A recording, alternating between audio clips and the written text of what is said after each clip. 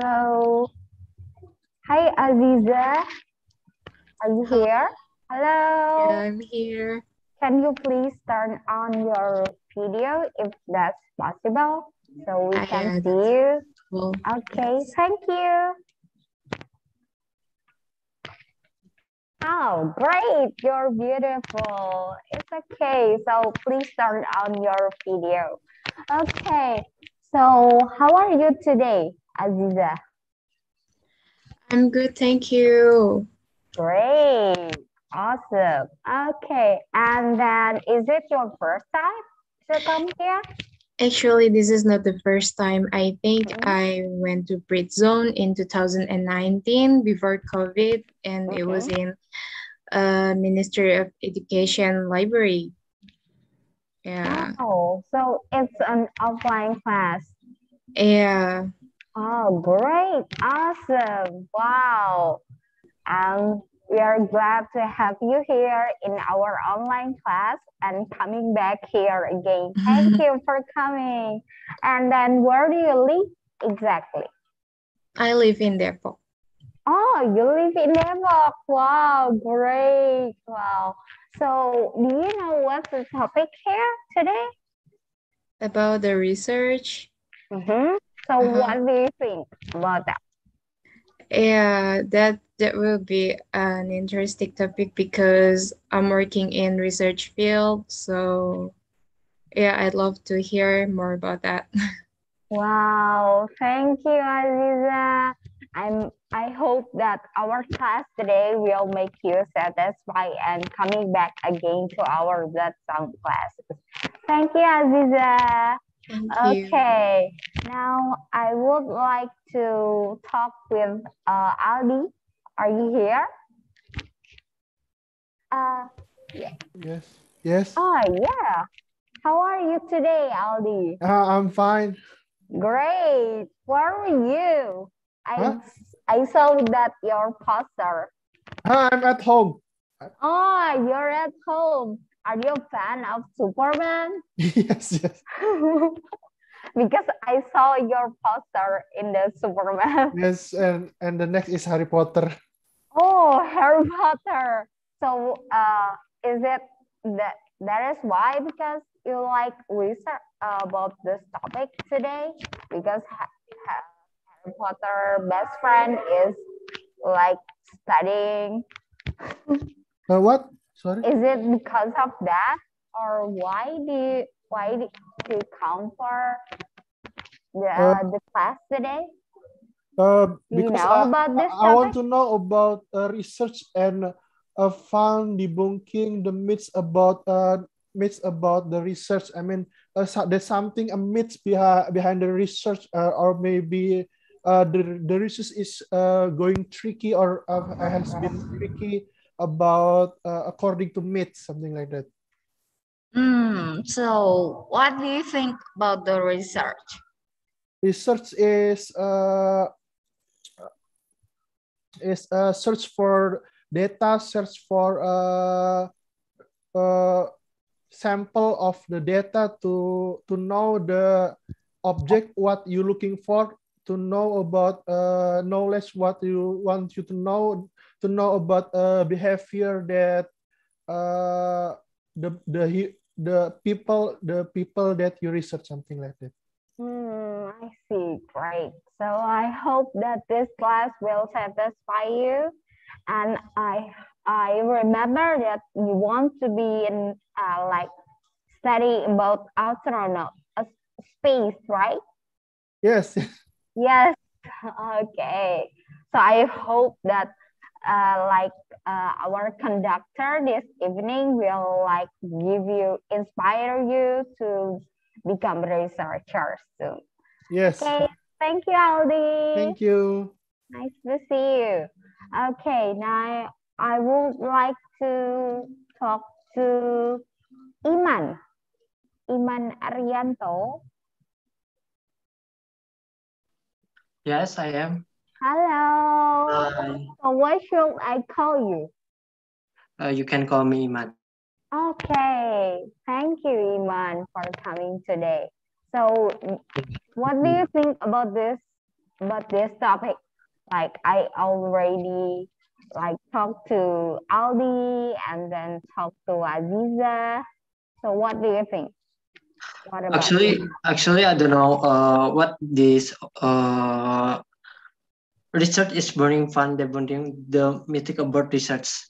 Why I want to join this meeting because I want to know what something this research is burning fun. They burning the mythic about research. Actually, I don't know. Also, you want to know? Yeah, Yes. you are curious about Yeah. that. Yeah. So have you ever involved in research before? No. No. So that's why you are curious about that. Yeah. That's why I want to join this meeting. Oh, great. Okay. Thank you. And I'm really glad to have you here. Yes. Okay. Thank you, Ivan. Nice to talk to you. My pleasure, Mister. Okay. Now, okay. So because our time, yeah. Nice to see you. Okay. Now I would like to talk to. Can you hear me? Hello? Yes, Sophia. Yes. Yes, we can hear Okay. I'm so sorry. I'm so sorry. I heard echoing. So is that okay now? you. Yeah, it's Okay, perfect. great. Clear. Okay. So Beverly, could you help me share screen about the Announcement or what? Oh, wait a minute. about the announcement? Okay.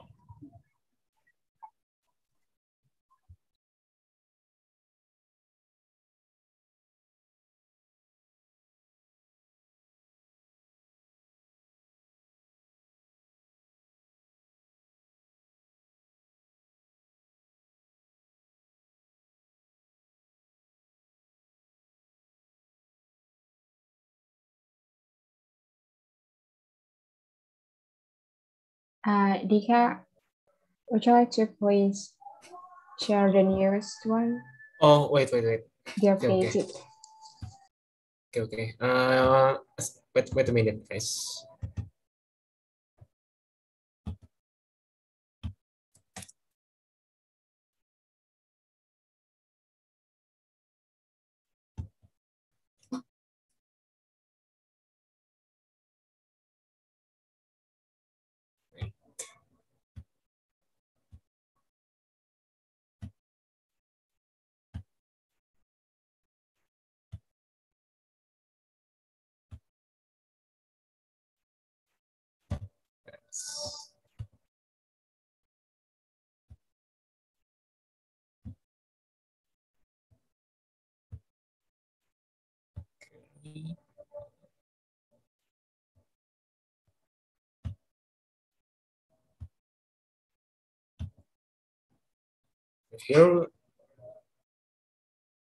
Here we go.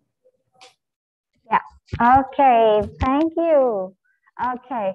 Now, welcome to Britzone, to the largest English community in Indonesia, and we are here, our headquarters in Jakarta. Okay. Next. Okay. So our focus is English education for exactly, and then we are free and open platform, so it is free for everyone at all ages, and don't like it doesn't matter about your accent or anything. So just free to come and let's join, and then it's basically volunteerism. So our community is volunteer, and then our conductor is also a volunteer. Okay, next. Okay, so this is for today. This is Britzone Speaking Academy and start at 7 p.m. and it's focused on public speaking, like speech, debate, interview, etc. Next. Okay, And this is for tomorrow is the Britzone English Betterment series. And it starts tomorrow at 7 p.m. also. And for skills in English, like listening, reading, writing, and speaking. Okay, next.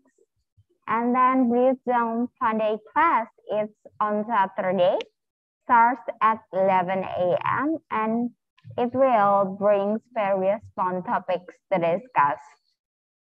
Okay, so we are also online, okay, in online platform like Instagram and our YouTube, our Twitter, Clubhouse, website, and the podcast.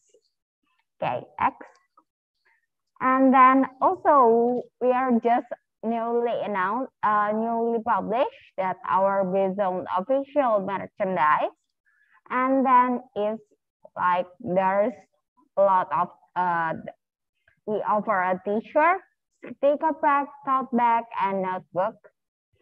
Just scan to order and then contact us for order for more information. Next.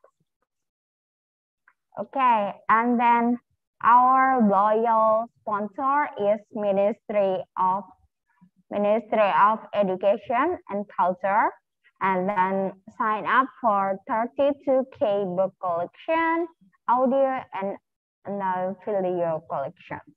Next. Yeah, and this is our after class tradition. We are taking a picture, and don't forget to give us your feedback at our WhatsApp group. And then for exception for this class, but we will have the after class tradition before our class is over. So please turn on your video so we can see your beautiful and handsome face. Okay, thank you. Okay, so now I bet all of you are already excited for today. So I will greet our conductor first. Okay, Kak Yum, hello. Hi, hello everyone. Hello, Kak. How are you today? I'm great, thank you. Where are you right now? I'm in France, at Besançon City. Yeah. Nice. I Doing can. my study here. Oh, nice, nice. And then, is it winter already? Is it cold? It's spring now over here.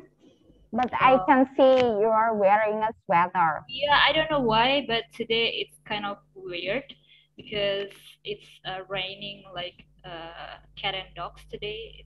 I don't know, it's quite cold for me because I'm as you know that I'm a tropical lady, so Yeah, yeah. even if the foreigners say that it's hot already, but for me it's still I see. yeah. Okay.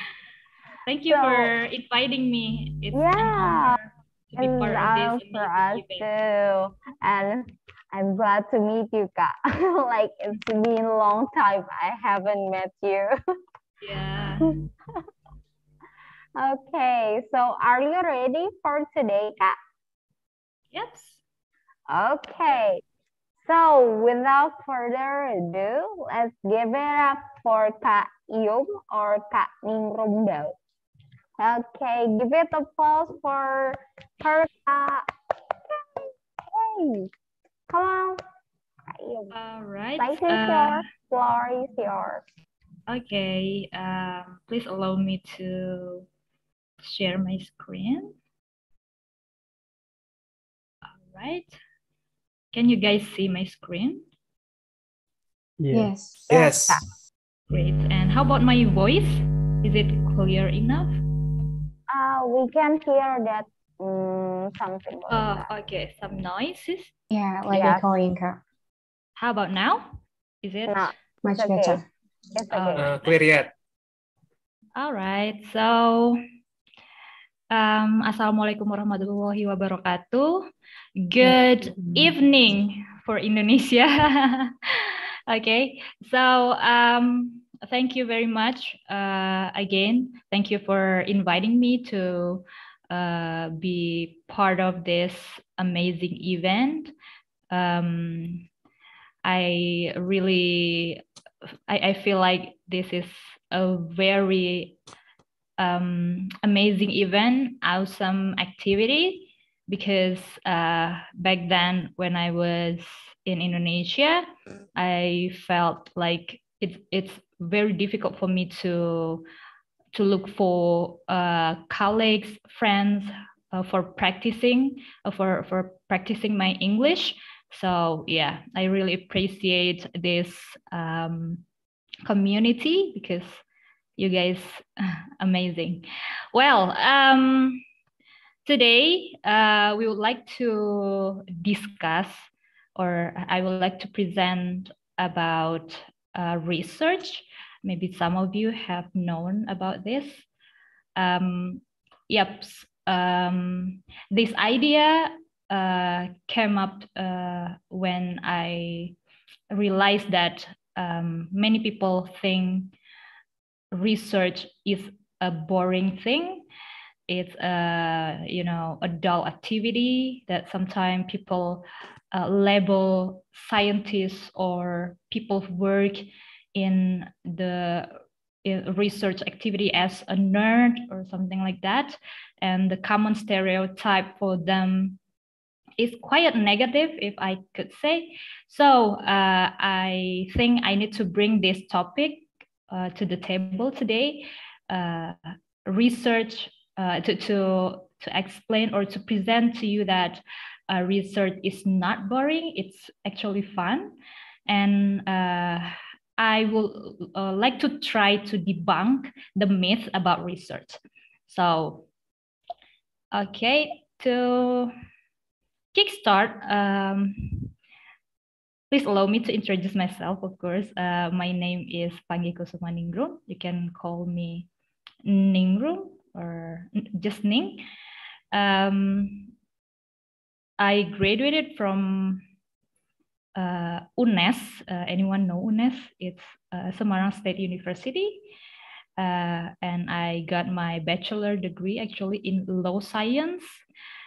After that, I continue my degree in Thailand and obtain my master in science, especially in research methodology. And yeah, every time people ask me about what is your major for your master, and I said research methodology, and they usually reply to me like, is that even a major, research methodology? I thought that it's only one of the subject in the university or something like that.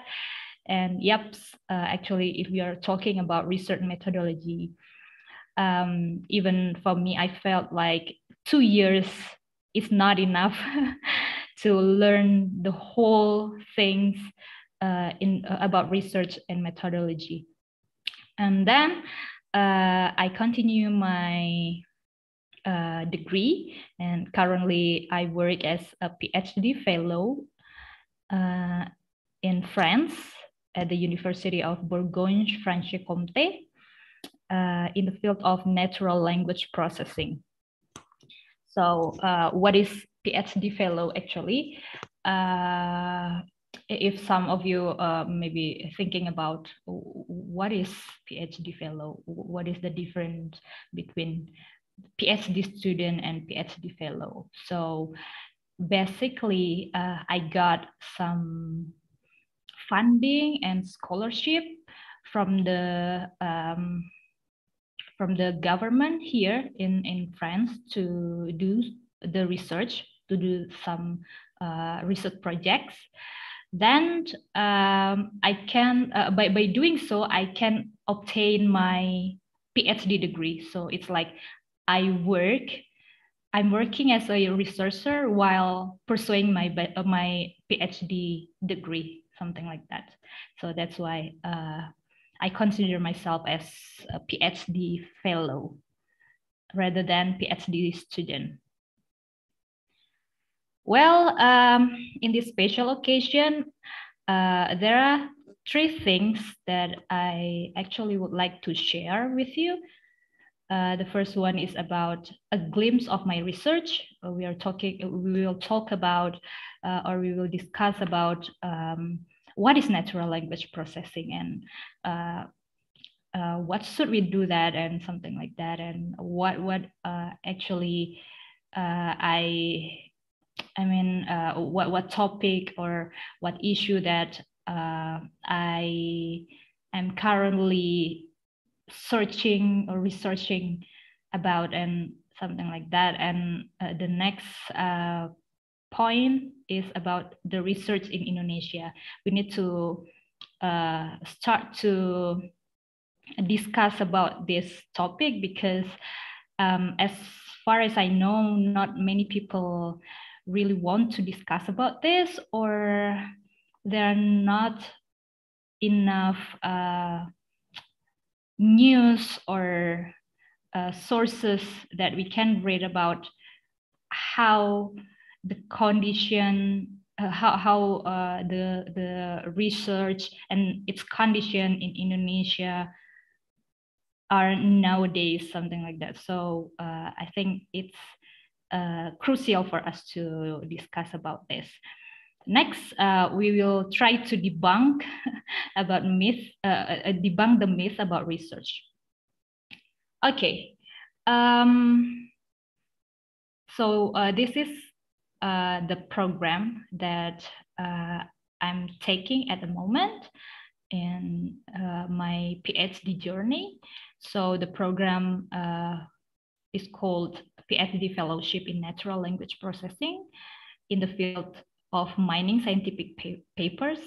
Sorry guys, if this sound like very heavy topic, but it's actually not, because natural language processing is actually a part of artificial intelligence. So if any of you really interested in this topic, maybe you have known already about NLP, but for those who don't have any idea about this topic, actually every day in your daily life, you used to interact with this natural language processing technology like Google Translate or search engine, or even while you are typing on your phone, sending your message or any text from your phone, it contains natural language processing technology in it. For example, like when you type your any text on your phone, and there is a suggestion for the next or a prediction for the next word on your message, that's natural language processing actually. So in a simple word, natural language processing is like a technology that use text as the data. So that's what I'm working on at the moment. But for me, the data can come from the scientific papers. So yeah, my data for the data for my research are texts in scientific papers. And this program is very diverse. I mean, it's multidisciplinary. It involves computer science, data science, linguistic, and even social science. So maybe that's why I feel this field is really me, because I am a divergent. I graduated from, law background, and then continue my study to research methodology, which is under mathematics and computer science department. And then, yeah, so I'm a divergent. So this program is multidisciplinary, And these are the sponsor of my research. The main sponsor is ANR. It's an institution under a Ministry of Education in France, if I'm not mistaken. Yep, so to conclude, natural language processing is like trying to teach the computer, the machine, to understand the human language so that we can make the computer to understand and to do some tasks for us, because they already start to understand about the human language, something like that. But before I can do that, I need to learn their language first so that I can teach them about the human language. So that's what I'm doing in my daily activity now. Okay, so next we are talking about the research in Indonesia. Any one of you guys know about Global Innovation Index? No? No. All right. First time we heard about it. All right. So Global Innovation Index is actually an annual ranking that is conducted by it's you know how to say that it's an annual ranking of countries that capture the innovation ecosystem performance of 132 economies. So it can so from the report we can see that how is the innovation from those countries. There are a lot of indicators that they use to measure the score so that they can rank every country in their list. It includes 7 main categories like the institution, human capital, and research, and blah, blah, blah, blah, and until the creative outputs, you can read it here.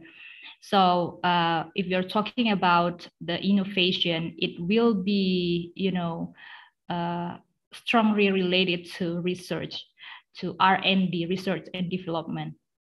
And from this report, we can measure, we can know the position of our country among those other countries in this world.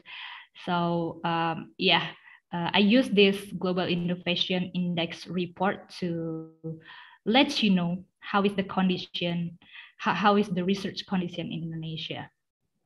Well, in 2020, Indonesia is ranked 87th among 132 economies, meaning that it's like in now 87th among 132 countries. And I guess this is not a good rank because it's like we are in the bottom of the list. And if we look at the ranking among the middle income group economies or among the countries in Southeast Asia, these are our ranking. Actually, it's not a good score. We don't get a good score, in my opinion. There are a lot of factors that contribute to this score, to this ranking. One of them, because previously I showed you, these are the main categories for the score and for the ranking. So one of the factors that really contribute to this ranking is that the number of researchers that we have at the moment in our country. because if we look at the effort or some work from our neighborhood like Thailand or South Korea, for example, to improve their research and innovation, they try to harvest more resources in their country. And because of that, we need to know how many resources that we have in Indonesia. So according to United Nations, before I show you the number of the resources in Indonesia, I will let you know the number of resources in Vietnam. It's 207.7 people per million people in 2017, because the recent report from the United Nations is in 2017, and some of the country is in 2018. And this is the condition in Thailand. They have 1,340.3 people per million people in 2017. And this is the Malaysia, and even Singapore with a small number of population. I mean, comparing to the population that we have in Indonesia, they have a lot of resources in their country. And are you ready, guys, to know how many resources that we have in Indonesia? This is the number of resources in R&D in Indonesia. So we have very few number of people that work as a researcher in Indonesia. It is predicted to be 458 people in 2025. So we need more talent. We need more people to take part in this field. We need more people to join us to be a researcher, so that we can improve our innovation. We can increase our ranking, our productivity, our research quality in Indonesia. But fortunately, I found some interesting event in Indonesia, but it's not that popular among people. But it's very interesting that there is an event called Fun Science Award. They conduct a competition every year, annual competition for senior high school student, so that the senior high school student can do any fun science and do research, so that you can see the list of the title here. It's very, very interesting, I could say. The main point that I would like to deliver to you is actually we need more activity like this. We need more competition like this, so that people will think that science is actually not that boring. Science is can be interesting as well. Science can be fun as well. Something like that, because of our condition in Indonesia right now, like I have explained previously. We need more people, more youngsters, especially to be part of this movement. Okay. Next, we are talking about the myth about research. So I also explained it previously that many people think that research is something scary, something complicated, it's boring. And if you're talking about research, we will think about scientists or anyone who work in science in a laboratory that look like, bald, old, and and sometimes boring, nerd kind of things. Yep, there are a lot of myths about research, and in this event, I only would like to bring 5 or highlight 5 of them. People think that research is boring, and you have to be a genius or nerd to become a scientist or research, so that people, I'm not genius enough to be a research, so why I must be a researcher or a scientist, something like that. And people also think that scientists or researchers are weird. They're so old or something like that. And there is nothing creative about science, math, and computer. It's only a monotone activities that involve a boring cycle of activities, something like that. And you cannot make much money being a scientist or researchers, unlike a YouTuber or any fancy profession out there. Well, all of them are actually not true based on my experience. Okay, so yeah, many people think that research is boring. Let me explain to you why it's interesting and fun.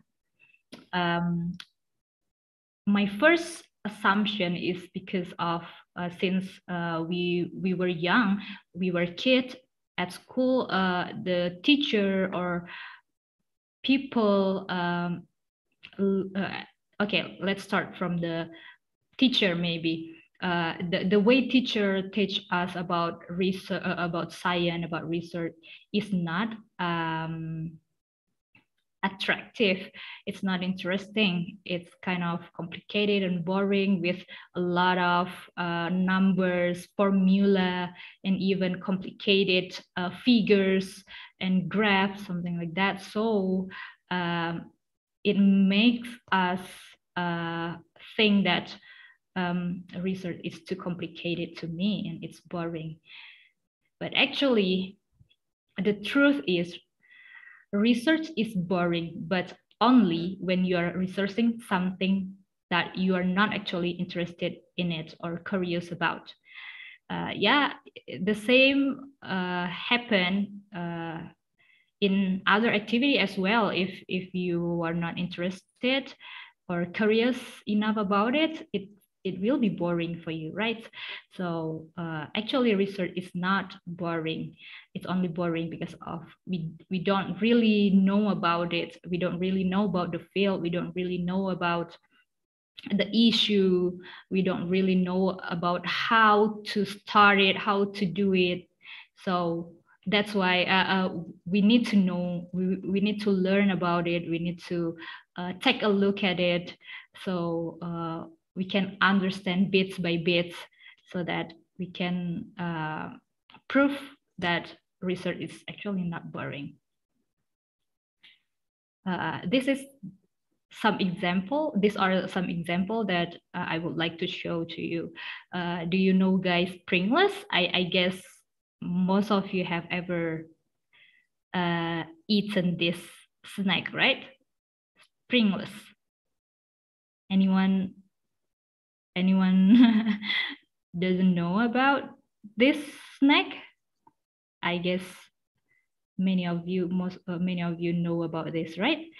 So this snack is actually very famous in terms of the shape of the snack. I mean, if you're talking about Pringles in science point of view, Pringles is not that simple snack, because the shape is actually calculated and designed based on some research. It's called hyperbolic paraboloids. So maybe we face this, we know this snack almost every day, but we don't know that there is a science behind this. Why they use this shape for their potato snack? So yeah, actually, this saddle shape allows for easier stacking of chip because of the calculation behind this shape, the formula behind this hyperbolic paraboloid formula. So you can stack these chips safely, so that they have the zero lowest point, something like that. You can read about this research or about this interesting fact. There are a lot of sources out there if you want to look at. So yeah, this shape can make it the chip. This shape can minimize the possibility of broken chips during the transportation, and it can increase the crunchy feeling also, because by using this shape, when we eat the chips, we cannot predict the crack, where the crack will be appear in this shape. So it can increase the crunchy feelings. So that's why.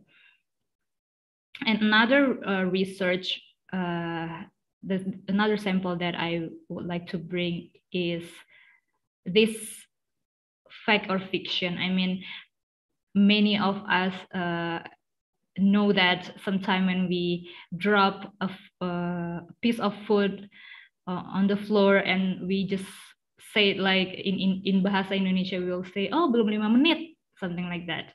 And this 5-second rule for drop food is actually interesting, because based on the research from the Professor Donald W. Kaufner, so actually the 5-second rule is one misguided thing.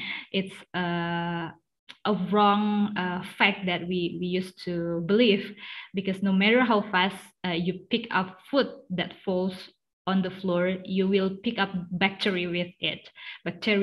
So it's a fallacy to believe that the 5-second rule, it's like, oh, that's no problem to eat the drop of food within 5 minutes or something like that. So yeah, and this research is also interesting, because you know this guy with who are wearing the glasses. Anyone know him? No? No. Okay, he's a disc jockey. He's a DJ, and he's quite famous actually. His name is Skrillex.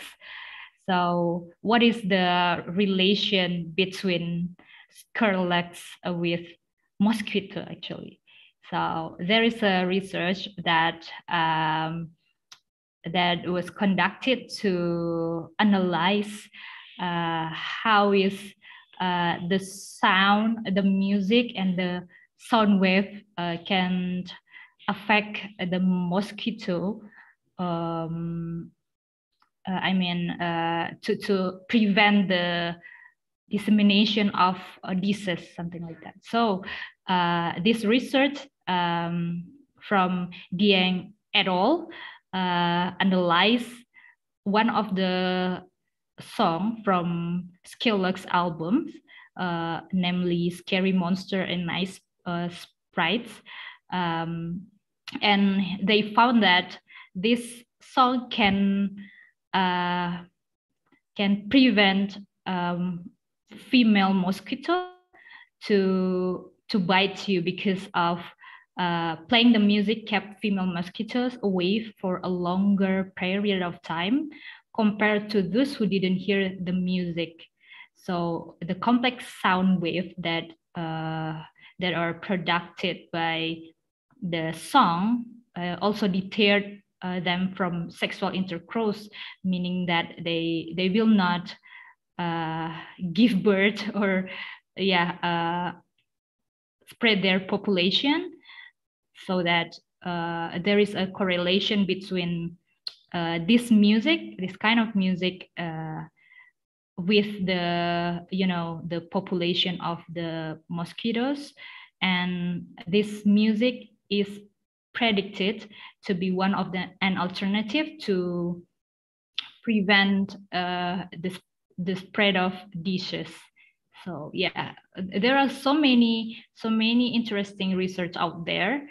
Maybe these three examples are not your stuff. I mean, for the field, these are not your field, but actually you can find a lot of interesting topic out there about the similar research, like the similar research. All right, so I hope that I can debunk the myth about how research is actually interesting and fun from those examples. And next is that the second myth, that you have to be genius or nerd to become a scientist or researchers. I could say that I'm not genius, I'm not that smart, and even I know I know some of my colleagues that was actually not from the one that have the one that has a background like the best graduate from the university or something like that. They are just regular people who are curious about the world and how it works. So I believe that every one of us has the potential in us to be a researcher, because we just don't realize that every day in our life we actually use that potential, that feeling, that talent to survive and to live and thrive in this crazy world.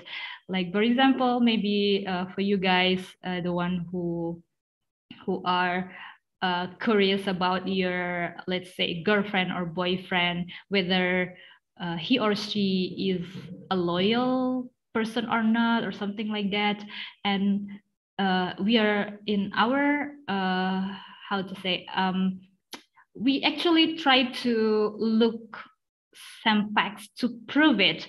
I mean, we try to tell, maybe some of us do some tests to prove that whether he or she is the best couple, the best partner for us. And we maybe try to do some research, but not a formal research, to prove about many things in our life. And it's actually a true talent that we need to be a researcher. I mean, every one of us has that, but we just don't realize about it. And we just don't know how to do it in a good way, in a correct way, and how to think structurally so that we can prove any assumption, any hypothesis that we have. So yeah, we actually, every one of us actually have that potential. So we don't have to be a genius or a nerd to become a scientist or a researcher. Next myth is that scientists or researchers are weird. So the common stereotype that that we put on the researcher or scientist was like this: scientists or researchers must be old or boring or weird or something like that. But actually, these are actually the scientists and researchers are awesome. I say this not because I am a researcher right now, but this is how I see this profession. So yeah, these are my colleagues at my lab, or my colleague that works who works with me in research. They are young, they are stylish, they are fashionable, they are smart, yes, and they are funny and not that weird, because I don't know, even the first time when I would start my PhD journey, I will think I thought that, oh my God, the people in my lab, my colleagues at my lab would be old, or yeah, I was worried at the time that, oh, how could I spend my time with them because maybe I couldn't have fun doing my research because of the colleague that who were weird or something like that. But these are the person that I met during my journey. They are young, they are smart, they are brave, and they are funny. So I could say that this myth is wrong. I mean, this myth about science or researcher are weird is totally wrong, because they are even younger than me. They are even like super cool because they had their own band. They're a singer. They're also a musician. They're even a TV presenter, something like that. So we need to debunk this myth that scientists or researchers are weird. And I don't know, in Indonesia, maybe we need to change our stereotype, to change our label to the researcher as well, because by doing so, maybe we can attract more young people to be part or to become a researcher. So why another reason why I also say that scientists or researchers are awesome, because research is actually the future.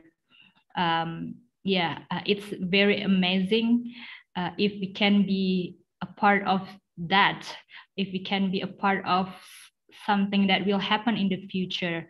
So we can predict what will happen in 5 or 15 years from now. And it's super cool if we can contribute to any technology or any invention that will be a trend in 5 or 10 years later. So yeah, that's why I said scientists and researchers are actually awesome. Another myth is that there is nothing creative about science, math, or computer. It's totally wrong, because to invent something, to discover a new thing that will contribute to the human race, we need to think out of the box. We need to have a creativity. So I think this myth is totally wrong. And the last myth that I would like to highlight is that you cannot make much money being a scientist or researcher. Well, it's not totally true, because these are some surveys that is conducted by Zipia. This is the salary range for researcher in general in the US. Yep, if I'm not mistaken. And these are the salary range for the researcher in Europe and Japan. So actually, being a researcher can also make you, maybe you cannot be a rich, crazy rich person, if I can use the popular term, crazy rich, but you can make money by being a researcher or scientist actually. And I believe that every profession, if you do it, if you put your effort on that, if you learned and try your best to do it, I believe that you can get back equal reward for you, whether it is a good salary or good experience, or give you many good network or links to great people, to famous people, or to amazing people. So that, yeah, actually, this myth is totally, it's not totally true, because I don't know, in Indonesia, maybe we need to take this issue, to take this concern, so that people can be a researcher and they can be attracted to be a researcher because of the salary. Because I don't know how is the situation in Indonesia right now. Maybe you can share your thought and your experience, maybe, because I heard that some of you previously mentioned that you're working as a researcher or work in this field. So maybe you can share your thought about this. But based on my experience, that you can make money by being a researcher or scientist. Okay, that's all. I hope that I can deliver it really well, because yeah, honestly, at the moment I'm learning French, and I feel like my brain is quite messed up at the moment because of the French and the English structure in my brain. I'm sorry, it's not if it sounds like an excuse, but yeah, hopefully I can deliver it well to you and bring some proof to you that research is actually fun and it's interesting. Thank you very much for your attention. So these are my emails. You can contact me if you want to discuss something related to research or anything else. And these are my YouTube channel. Actually, it's not a fancy YouTube channel or a good YouTube channel. I just want to share my daily life to my family, actually, because my family are in Indonesia. So I sometimes would like to share with them my activity here, so that they can can see their children, because I live here with my husband, so their brother and sister and something like that, so that I created this YouTube channel. And sometimes I also share some tips or tricks or story, or share my experience during my PhD journey. So I hope that if some of you can subscribe or follow me, but yeah, if you found this, only if you find this channel is beneficial for you, of course. If not, just leave it out, so no problem. Okay, if you have any question, please, yeah, just ask, let me know. Okay, I will give the mic and the space to Sophie again. Okay, thank you, Kak. Wow.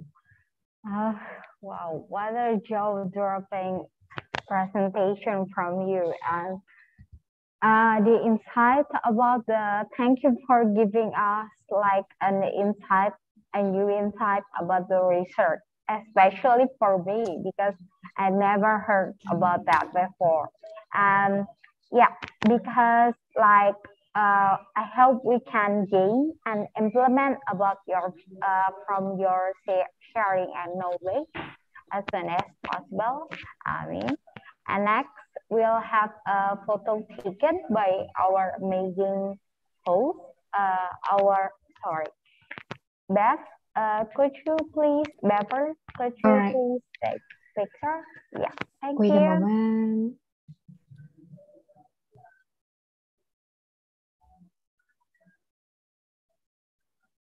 All right. Maybe Ningrum, would you please stop sharing your screen? Oh, okay. Yeah, sure. Sorry. Okay.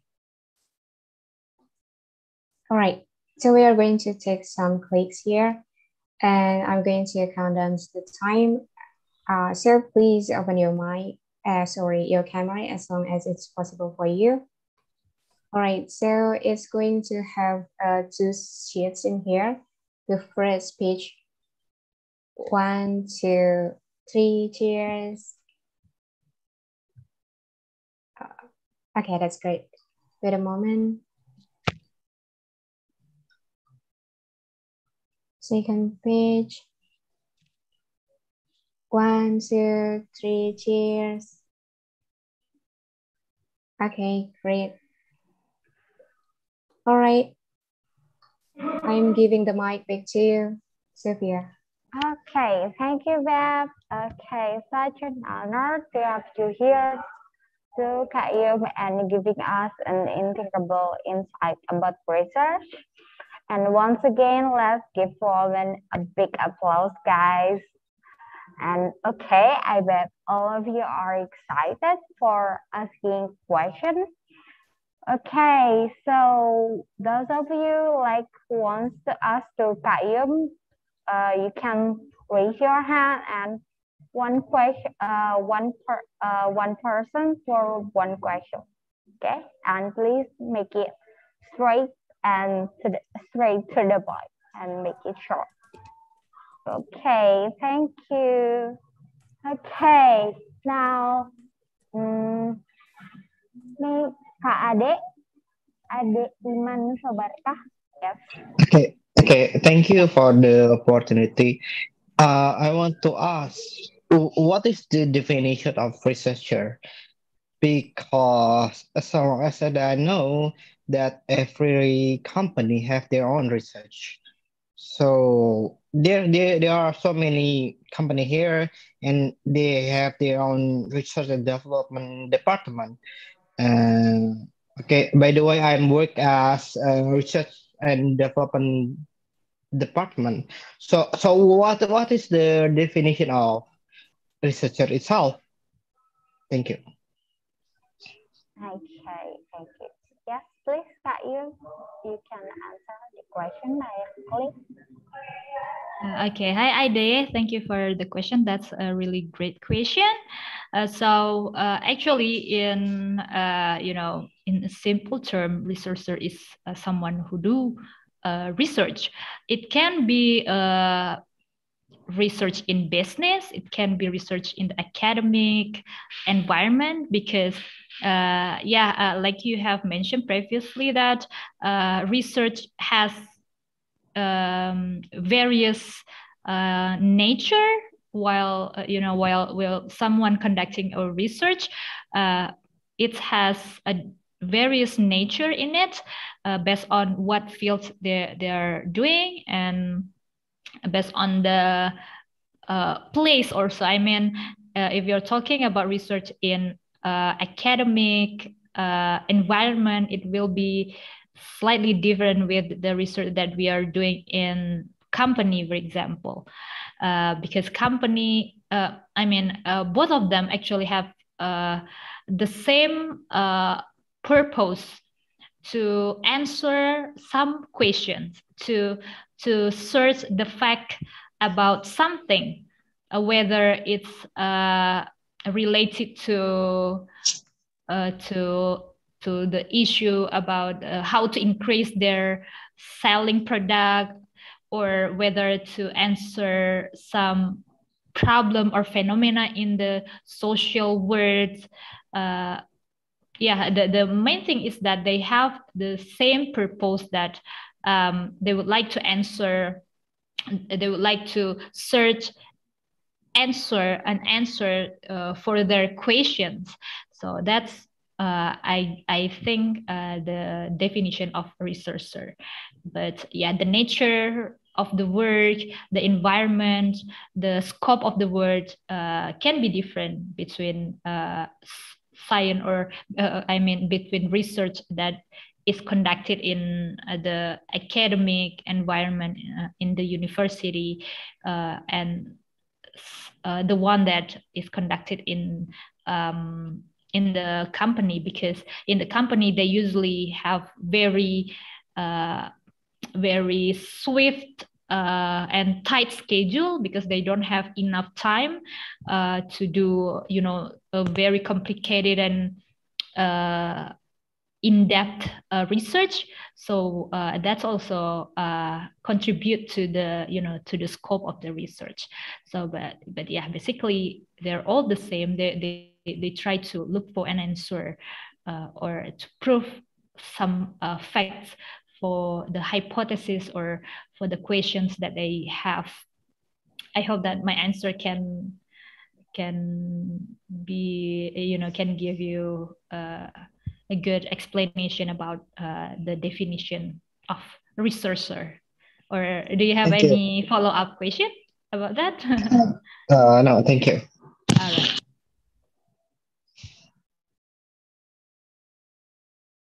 I'm sorry, I forgot to unmute myself. Thank you for the question, and then thank you for the question, Kak Ade, and thank you for the answer, Kak Igo. Okay, and now next to Aziza. Yes, you can ask to Kak Igo. Okay, thank you for the time, Akika. So actually, my background is from computer science and information systems, so I'm kind of know a little bit about natural language processing. But I wonder, because your background is from low science, so I was wondering that whether it's does in your team,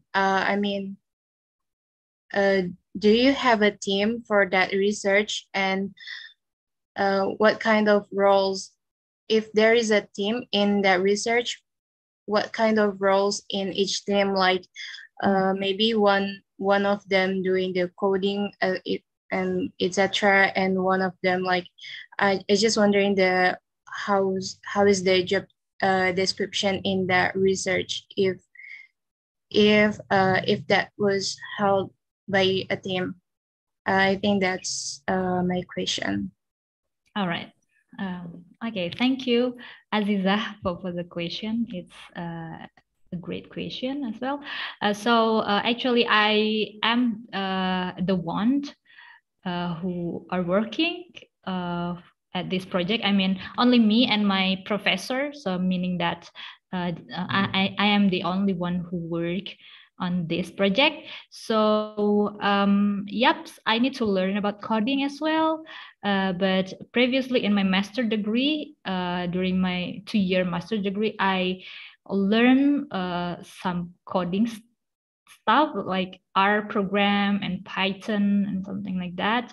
And even for my master degree, I took a topic that was totally like a computer science kind of things.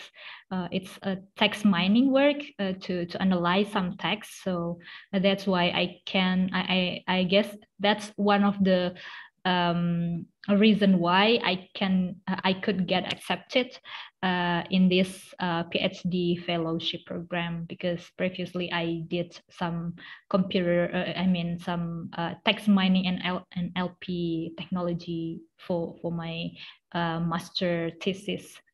So, but actually some research project in the university, they have more than one person in it. I mean, they have a team for that. but actually all of them did almost the same. I mean, almost the same portion of the work. Every one of them have to be able to do coding, and every one of them have to learn about the topic, this issue, and to do the literature review, to write, and to do the end-to-end process, research process. The thing that make it different is that maybe the portion, I mean, the perspective of the research. For example, if you're talking about, let's say, cyberbullying, one of them can capture the phenomenon from the social science point of view. For example, how, for example, the family help their children from the cyberbullying, for example, and another researcher will capture it, will analyze it from the psychology side or something like that. So actually, all of them do the same portion, do the end-to-end process, even though like the one who cannot do coding or don't understand about how to analyze the data using the sophisticated technology or something like that, they need to learn about that. So yeah, that's the role of each researcher in the university. But I believe that in a company, we are talking about the R&D department in the company, they usually divide the role into some divided the work in for some roles. I mean, everyone sometimes just focus on the data cleaning, and another one can collect the data, and another one can analyze it, and another one can visualize the data or something like that. Because it's because of the strict timeline. They don't have enough time. If only one person, if they only hire one person to do all of the stuff, so that's why. Merci, Kak Ningrum. Daryang. Okay, thank you for the question and answer. Now let's move on to Kak Ai. Kak Ai Situ Nur Hayati. Yes, can Yeah, thank you very much for the opportunity, and also thank you to Mbak Ningrum. It's really great for me to hearing your experience. And then I'm really curious and wonder, and I want to asking about what kind of the best moment in your researcher experience. And then the second one, I would like to ask about realism and also the idealism. How you can make it different when you have research or something like that, meet idealism and realism.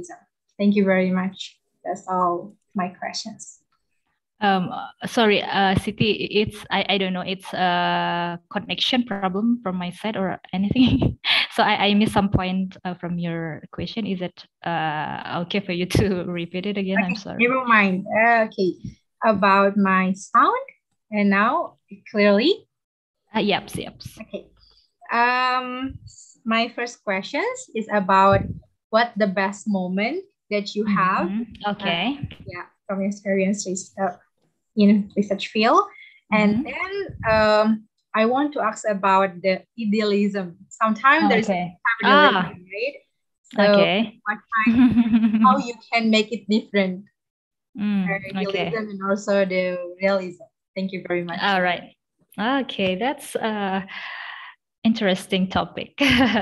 Okay, the first question is that about the best moment that I ever faced, that I have experienced during my journey, my research journey, is actually the feeling that I feel I learn new things every day. So when I start to learn about research methodology, about research, it was when I was in Thailand at the time during my master's degree. I got so many colleagues from different backgrounds, from various backgrounds. One of my colleague was a nurse.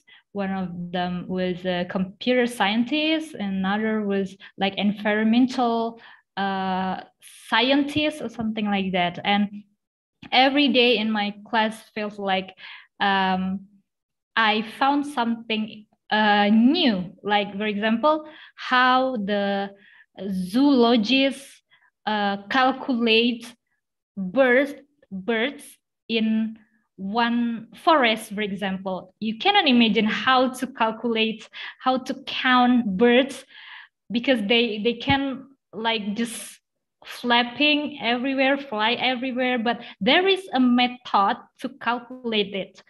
So it's very interesting. Or how to count fish in the river, because they will, swim, and they will not just freeze under the water. And there is a new method. There is a method that how to count it and something like that. So I think that's the best feeling, the best moment that I feel so far. I mean, I can learn new things almost every day. And about the idealism and realism, yep, it's quite difficult to balance between those two two things, because sometimes, especially for me, the one who is who consider herself as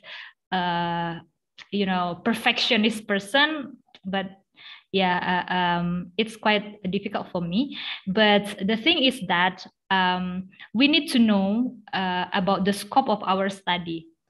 So in our inner, in our heart, maybe we would like to solve a problem for the world, and we want to find an answer to solve a big problem in this earth or something, on this earth or something like that. But we need to realize about how the time that we have for solving the problem. We need to think about what kind of data that we can get to answer that the question that we are looking for. We need to understand about the source that we have to analyze, or to do the research, to answer the question, something like that. So day by day, I learned that we need to give a limitation. I mean, to scope down our research to something that we can measure, something that we can achieve, something so that it's can achievable or something like that. Because maybe we can answer some questions, but we need more time to do that. So it means that we need to do the work for a very long time, and we don't have enough sources, we don't have enough funding to finance the research and something like that. So that's why we need to set our limitation, I mean our scope for the research. That's the way I try to balance my idealism with with the realism. Yeah, I hope that the answer will help you. That will answer your question.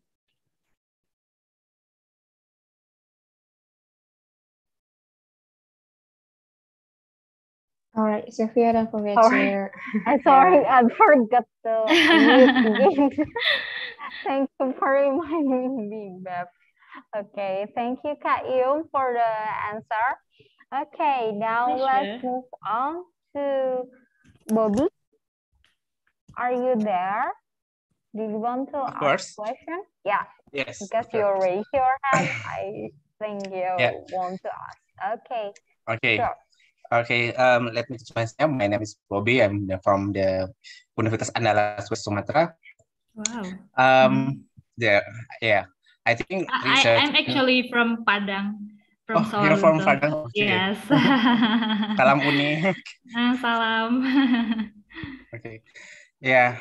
Research and publication are two activities cannot undertaken separately. And then with two variable dislike is lighting dependent of our qualification productivity as academia. For example, I lectured, and then the one of the criteria of productivity is research and publication. But what we have to do to increase not only quantity but also quality of our research and publication in the reputable international journal, especially. Thank you very much. Yep, totally agree with you, because publication or research paper, or we can also call it like manuscript, or article, journal article, is one of the way we disseminate the result of our research. That's one of the options for a researcher or scientist to deliver their insight, their findings. So the quality, of course, we need to be really concerned. We need to really concern of the quality. Maybe some of you ever heard that Indonesia became the second country, the top second country that contribute to the predatory journal in 2021. It's quite amusing, if I could say that. But yeah, if we see this from a good, mind, this is a good start to improve, to elevate our research activity, even though it's not a good reputation. It gives us a bad reputation, but it's a good start. A bad reputation is actually better than just doing nothing, right? So yeah, actually Indonesia was ranked as the second country that contributes a lot for the predatory journal. What is predatory journal? Actually, it's a fake journal, so everyone actually can just publish their work there, but without a proper review and without the quality control, if we're talking about the product. So they just pay to the journal, and the journal will just publish it. But yeah, is it because of the university or some of the institution have a set of requirements for the researcher to, they have to publish at least 1 or 2 journal every year or something like that. So people try to to achieve the target every year. So that's why the quality, become there is a reduction of the quality. And I totally agree with you that the quality is actually more important than just quality.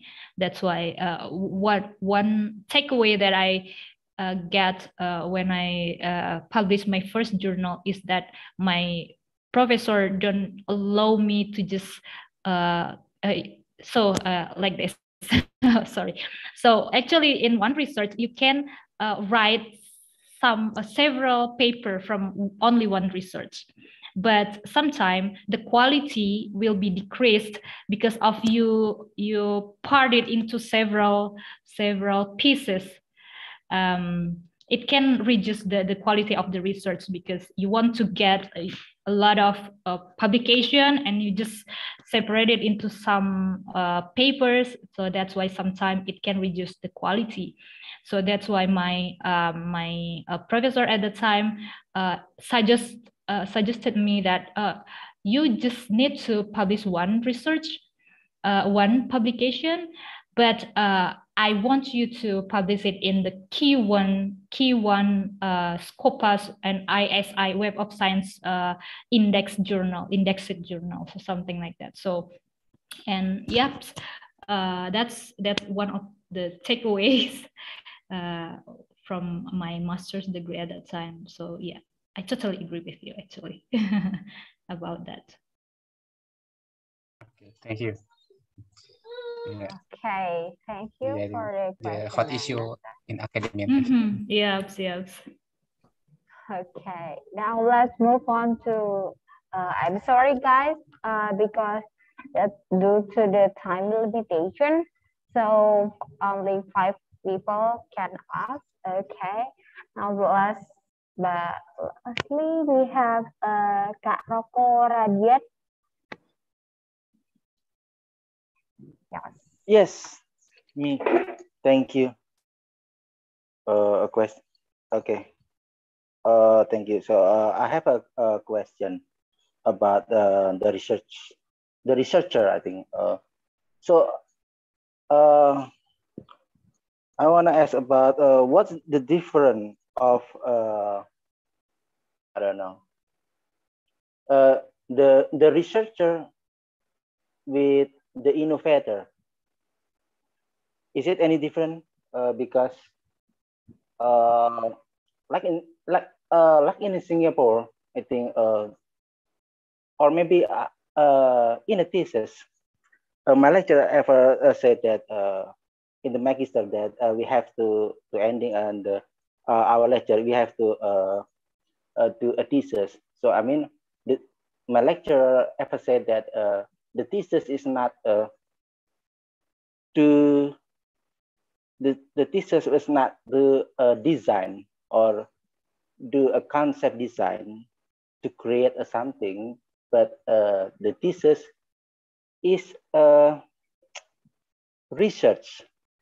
Research means base of the problem. Found the problem and then found the data, analyze, and try, and you will find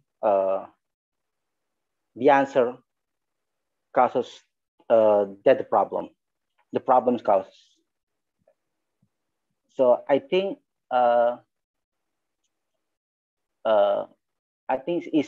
it's so different with maybe the innovating or from the innovator. Is so if you willing with your job, is it your job with have a same meaning with the innovator, or is totally different? Okay, that's my question. All right, great. Yep, I totally agree with you actually about innovation and research. If you're talking about these terms, especially from the linguistics point of view, it's kind of there are some differences between them. Actually, one thing that we used to, it's another myth about research, that if we do a research, we need to create something new. We need to have a novelty. We need to search a new thing. We cannot be really similar with the previous research or something like that. That's one of the myth about research that I ever heard when I was in bachelor degree. So that's why some of my colleagues and even me myself felt this parade because, oh, how can I find a new things or a new invention or something like that. But actually, a researcher is not always inventing a new technology or a new things. We can in research we can't improve a finding from the previous research. We can add more factors or more things, more variables to the research, or even we can recreate the research. I mean, for example, if the previous research is conducted in China, for example, we can also try to conduct the same research in Indonesia, and we can see the difference between them. So research is actually not always inventing something. That's the thing that I think the main difference between the research and invention. But if we invent something, we need to do a research. I mean, if you're talking about invention, there is no way to do that to get it without research. So we need to, for example, like maybe in mathematics, to calculate, to get a new formula for something, so that one of the process in our life, for example, can be easier. Is it because of the research? Some mathematician try to find a new formula to create to help other fields to get better, to improve it, or something like that. So yeah, if you're talking about innovation, research is needed in it, even though it's only like a piece of it's only a small part of the invention. Research is needed in innovation. Even one of my friend, they can create they created a new invention, in this case a tool to detect about a pH or something in water or something like that. And they conduct a research to formulate it, of course, and then the outcome of the research can be a patent. So they register the system and the calculation that they have to the patent, to the organization, and register the patent for that, so that if any company or any parties that would like to use that technology, they have to pay the patent to the researcher. So yeah, that's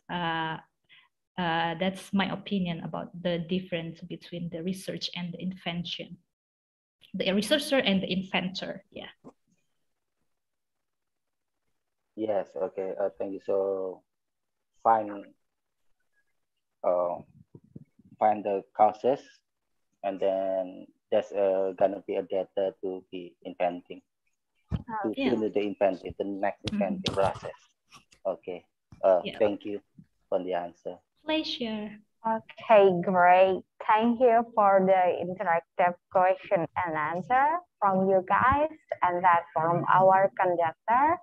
All right, I bet all of you are excited for today's FGD session, and that you will be divided to several breakout rooms by our Zoom host today, and then accompanied by our fantastic facilitator for this evening, and then we will have around 15 minutes for a discussion. And then have fun in your discussion, guys. Bye-bye. See you.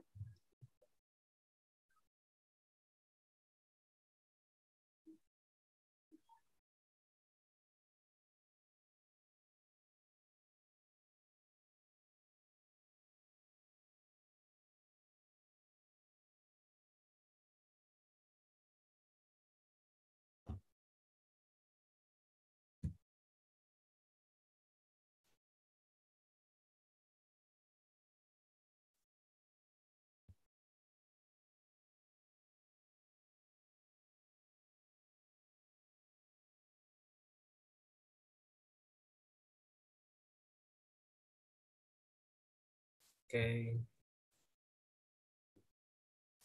Okay. The four. There will be four of us, yeah. Sophia, me as the host, Beverly, and of course Miss Conductor in this main room, yeah. But first of all, there are questions from YouTube. From Hasna Fairuza. She asks that, okay, is the curiosity mindset will form an interest in the research things, as simple as we don't trust hoax news until we get a reference from a journal that explains it scientifically. Do you mind to answer, Ningrum? Yeah, sure. Yep. Actually, the Hasna, yeah, the question from Hasna is about the curiosity and the trust about the news. I mean, from the common media news that we used to consume every day. So this is the case actually. Even from the research paper or the publication, we cannot just read from one source. We need to read from several sources to get the answer that maybe we would like to know, would like to search, because every research has its limitation. It has its own scope.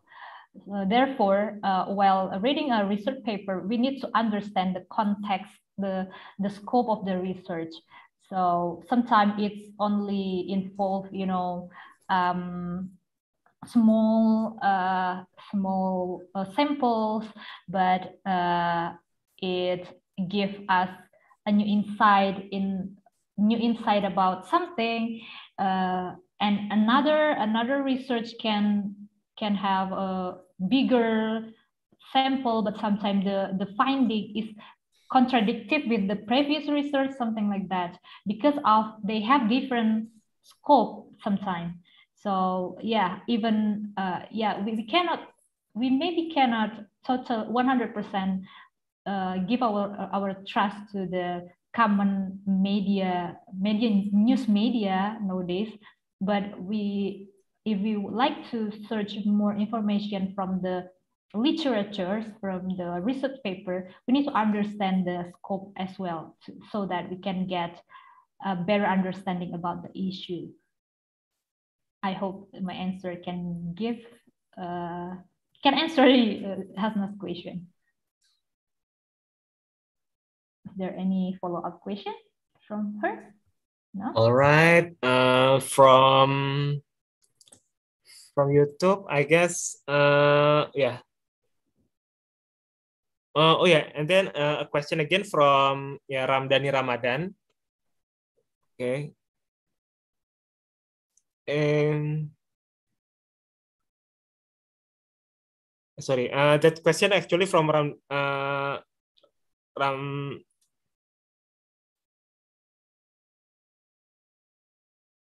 from Ramdhani Ramadan, yeah, because Hasna canceled, yeah. Oh. Hasna. Sorry. Also, he asks. Okay, I want to ask is there any stupid topic research? Because I want to do research that is out of the box, but I'm too afraid of people's responses. Okay, this is from Hasna. The first was from Ramdhani Ramadan. Oh, okay, Ramdhani. So I hope my answer perfectly can give you satisfaction. Okay, so for Hasna, in my opinion, there is no stupid topic. There is no stupid question about in research, because sometimes we need to think. We need that stupid question to answer, an issue. But the problem is that, I mean, the things that we need to take into consideration is that how can we measure it? I mean, if we have a question or a hypothesis about something, or about we would like to know about one issue, we need to think also how to prove it, what data that we need to bring us to closer to the answer, and how is the process, how to measure it, and do we need enough of funding or sources to analyze it, something like that. So I get, in my opinion, there's no stupid question in research. There's no stupid topic in research, but we only need to realize about the sources that we have, about those factors that bring us to do to look for the answer for the question. So you guys don't need to feel like it's a stupid question or something like that, because like this, guys. So if we would like to start a research, we need to have a problem, right? Like one of our friends previously explained that we need to know the problem. We need to have a problem. Now, to get the problem, it's not that easy, if I could say. I mean, we need to read the previous researchers or the previous studies from to know better about the issues. I mean, to formulate a question, to formulate a problem, we need to understand about the basic concept of the issue. So if you already know about the concept, about the basic information of the issue, I guess there is no stupid research topic. Okay. Thank you, Kak Ningrum, for the answers to our YouTube viewers. Yeah, I hope that answer will. Yeah, I hope your questions will be answered properly. Yeah, Ramdhani and Hasna. Okay, thank you for throwing some questions too. All right, maybe anyone here wants to ask, like Beverly or Sophia? Yes, please, Dick. Yes, that's Okay. All right. Finally, I get my set to ask Ningrum. Ningrum, just only a question, because I was pretty curious about when the first time you changed your interest. So how did you start changing your interest from law to a research? And I think that most of people, maybe they just realize what they want to be. For example, maybe after graduating from different or maybe far away from being a research, for example. And after working, they finally realized what they want to be, and it's talking about being a research. But sometimes we have no clue how to start, or even after getting our master relates to research, for example, and then what kind of company we should enroll in, and so on. Okay. Yep, that's one of our one of the phenomenon in our society, actually. Yeah, sometimes we don't know what our passion is and what should we do, and we have too many interests, and we don't know which one will be the best. The best thing that we need to pick as our main main profession or something like that. So actually, since I was in my bachelor degree, I felt like I didn't really I didn't really have some interest in in analyzing regulation.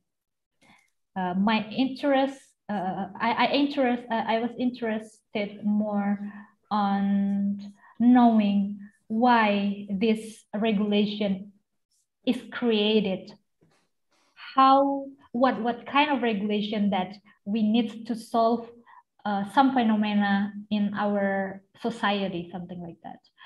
That's why I feel like, oh, maybe I am not a lawyer. I will not, I wouldn't be a great advocate or a judge or something like that. But I would like to know more about the phenomenon behind the creation of any laws or something like that. So from that point, I started to learn that my interest is doing research. So that's why for my master's degree, I continue my study in that major in research methodology, and I started to learn that, oh, okay, so actually the researchers is like a fashion designer. They need to know the season, they need to know the trend, they need to know the shape of the body so that they can design a good clothes for people, for their collection, something like that. So researchers is actually doing almost the same like the like the fashion designer, if I could say, because doing a research, while doing a research, you need to know the issue, you need to know the problem, and you have to create the question, and after that, to answer this question, which method that you need to use in this research. Maybe there are a lot of sophisticated technology or methodology out there, but sometimes you just need to pick the simple one to your research, to apply it in your research, because that simple methodology can bring you right to the answer. So yeah, so that's why I say that fashion designer researcher is somehow similar to the fashion designer. And that's, yeah, when I was in bachelor degree, I had realized that actually my interest is not in creating the regulation or analyzing the regulation, but I would like, I really want to know the phenomena in the society and how to solve it with the regulation and something like that.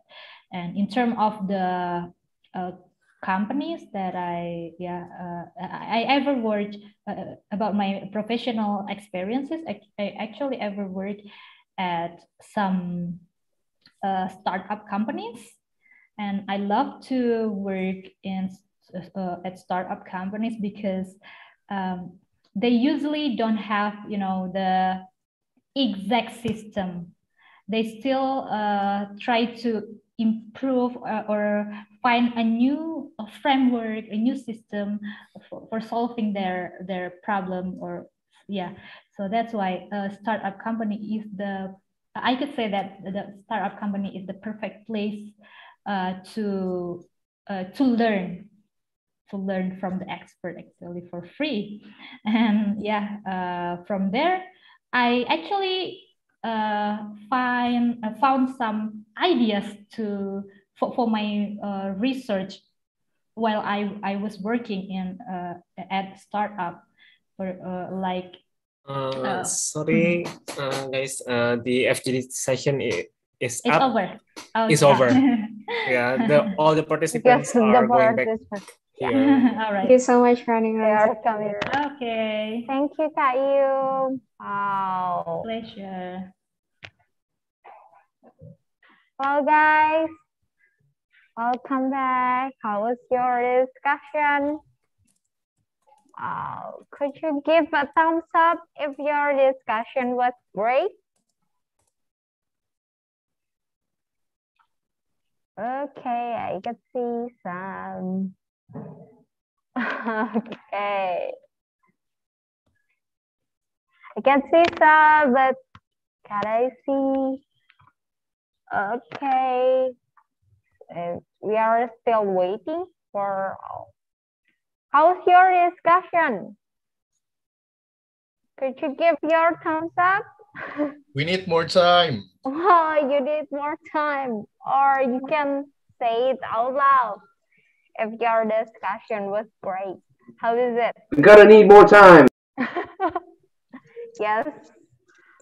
Like all famous quotes in Britzone, like, we need more time.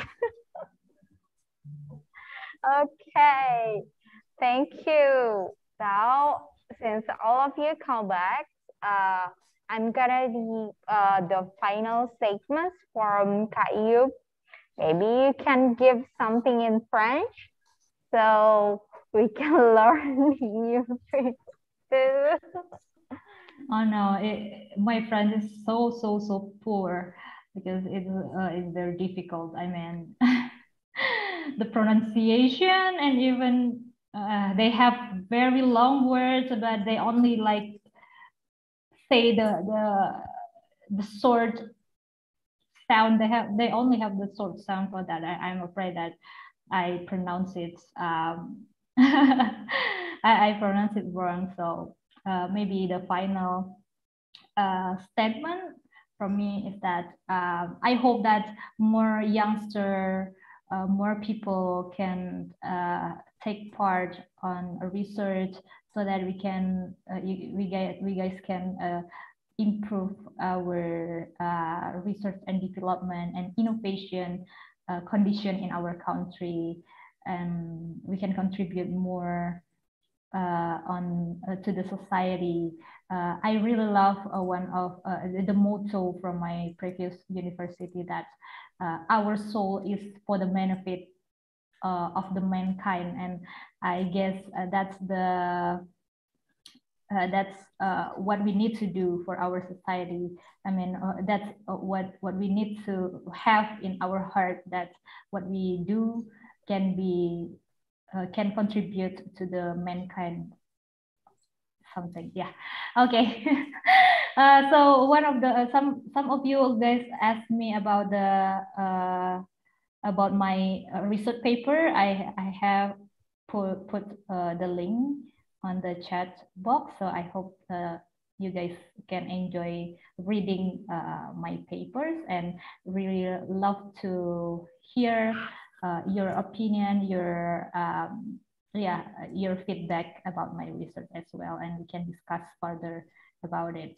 So that's all. I hope that you can get new insight from my presentation today, and yeah, that's all. Thank you very much.